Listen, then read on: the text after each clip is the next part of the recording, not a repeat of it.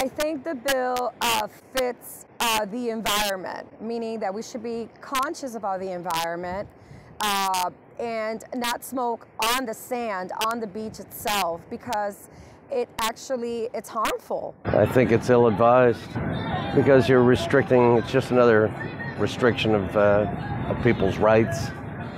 You're in a free, open area here, and it doesn't make any sense to me to restrict people's rights. It might infringe upon your rights, but you also have to look at the issue. You know, you have to flip the coin.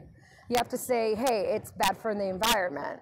Nobody likes to see adverse effects on the environment, and certainly nobody wants to see beautiful landscaping like this affected by litter. The reality of it is, if you provide trash receptacles or proper receptacles for cigarette butts, then that's where they'll end up. When I smoke, especially on the beach, I dispose of the cigarette butts. I take them back with me and I trash them. When I'm finished with, I have a tube that I carry that I actually put it in, and it's airtight. But most people will find a proper trash receptacle to dispose of it. Especially when the beach is busy, especially in the summertime, that really bothers me.